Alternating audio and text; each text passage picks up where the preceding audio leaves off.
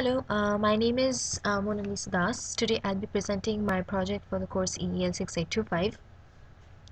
My project is online handwriting recognition using chain codes. Now, handwriting recognition is a subject of immense importance as it digitizes the art of communication, which is obviously indispensable for the growth of any civilization. Now, handwriting recognition is mostly of two types, online and offline. Online handwriting recognition means that the recognition process takes place as the writer writes the characters, so it's a more dynamic system. In offline handwriting recognition, however, the recognition occurs much after the writing process because usually in offline the recognition is done for scanned images using optical character recognition.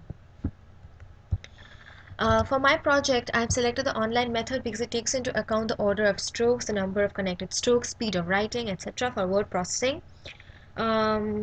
For online handwriting recognition, we need to keep a few points in mind. In this method, segmentation is very important, and the first level of segmentation is word isolation, line detection, etc. Now let us come to the understanding of Freeman chain code. Freeman chain codes, originally pioneered by Herbert Freeman, was originally implemented for the data compression of line drawings and planar data curves. It is based on the principles of quantization. Now, what is quantization? Quantization is encoding of line segments using tracing algorithms following segmentation. Quantization can be done using the grid intersection quantization method, where, while tracing a curved path, a grid structure is imposed on the image and the line segments are represented in terms of xy coordinates in space and defined by the empty nt, where m and n are integers and t is a separation between adjacent grid lines. For convenience, let us take t as a scalar factor and the nodes to be given simply by m and n coordinates. Now, the grid intersection quantization method provides advantage that allows the data nodes to be at the diagonally opposite corners of a grid. In this method, the curves are traced end to end and the nodes are selected according to the following rule. Where t and m are given by this expression, n is selected to satisfy this condition. Where t and n are given by this expression, m is selected to satisfy this condition. Thus we can see that we have a representation of the grid intersection quantization technique. This is the path to be traced and this is the imposed grid. Next, let us understand how quantization scheme is encoded. In quantization scheme, we can see that each consecutive data node will coincide with one of the 8 grid nodes that surround the adjacent or previous data node, as we can see here.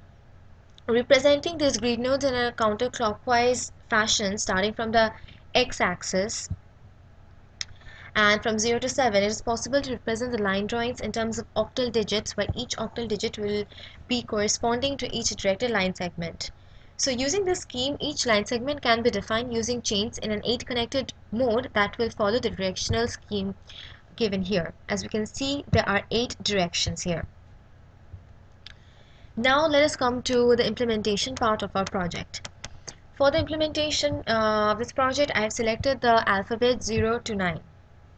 The first step is to compute the boundary of each symbol using a simple algorithm on MATLAB, which is based on the direction of traced path of the contour, and it outputs the coordinates of each segment as matrix of n into 2, that is, it gives n coordinates for each boundary.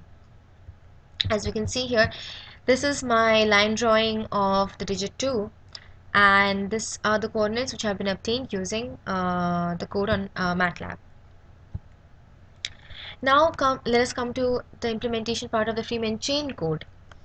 As we can see, for every changing direction in the path of the next pixel with respect to the current pixel, the values of dx and dy can be given by this coding scheme. And this is obtained from the direction to code directional scheme as discussed earlier over here. Now the delta x and the delta y are computed by circular shifts of the coordinate arrays by one element, and the dx dy pairs are converted into scalar index matrices of base 3 and in accordance with this expression. Next, the chain code is obtained by using this mapping array coding scheme. Now let us come to the implementation result part of my project. So first I have drawn the 2 on Paint, and I've captured the process of drawing of 2 using a easy video capture V1.3 tool. Next, I've split the video into a sequence of images using the virtual dub 1.8.8 tool.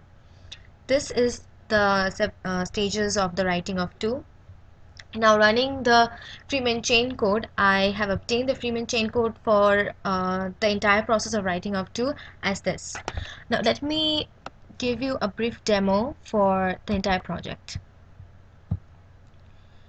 Here I have the code for the boundary tracing, and I have input a particular stage of the drawing of 2.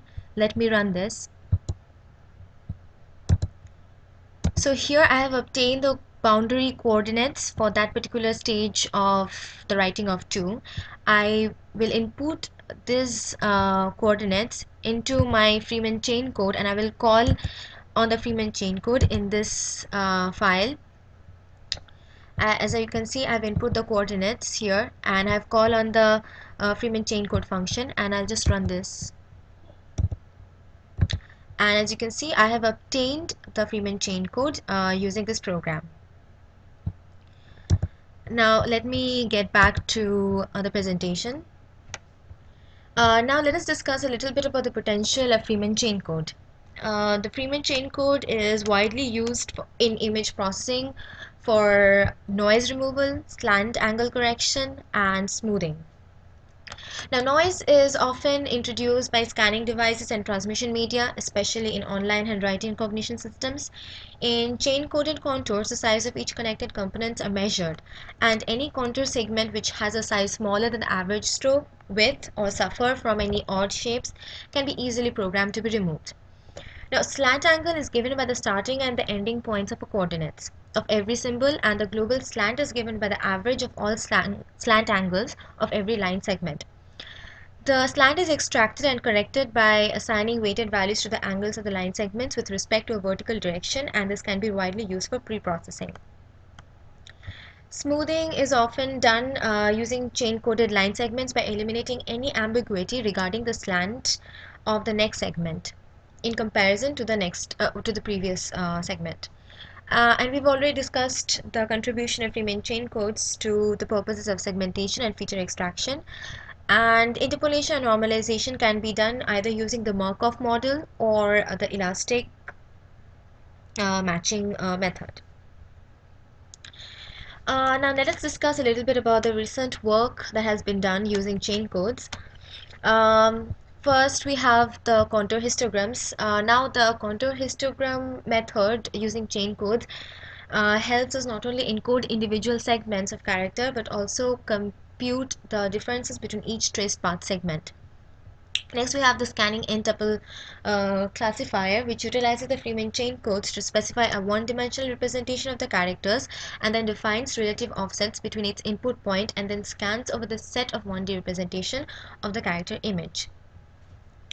Next, we have the generalized chain codes, where the 8 connected chain codes have been extended to the use of 8 m-directional chain codes, where m may be any positive integer, usually not exceeding 10, to accommodate more number of sizes of contours. The normalized generalized chain code is another version of the GCC, which does not require any pre-assignment of fixed ring size in the ringed grid used for the GCC, which obviously reduces the complexity to some extent. Now let us discuss the advantages of online handwriting recognition using Freeman chain coding. Firstly, as we've already discussed, this method is extremely dynamic and temporal in terms of the data capture. Additionally, it gives us information about the strokes, the number of strokes, direction, etc. It is highly interactive and adaptable because when a user sees some errors in character recognition, it is considerably easy and really fast to alter the stored data regarding the particular character in order to improve the recognition process.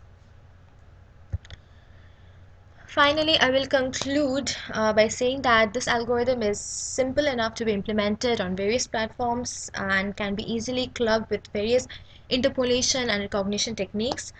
The Freeman chain code is definitely the most widely adopted and freely adopted method for online handwriting recognition.